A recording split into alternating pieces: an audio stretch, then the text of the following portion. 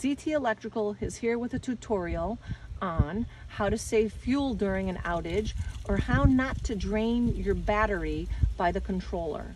So the first step is you're going to take the main breaker, turn it to the off position. Then you come over to your controller and you hit off.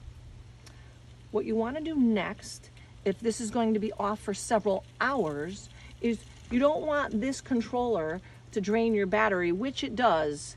So you want to go over here and take the 7.5 fuse and leave it out.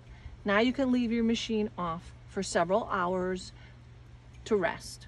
When you're ready to restart, you take the fuse, which is right here, you place it back in. Then I'm hitting enter, usually 3 times until my main menu comes up, and then I hit auto. Once this is in the set mode, I want to reconnect the loads to the house, so I simply flip the main disconnect breaker back on and we're ready.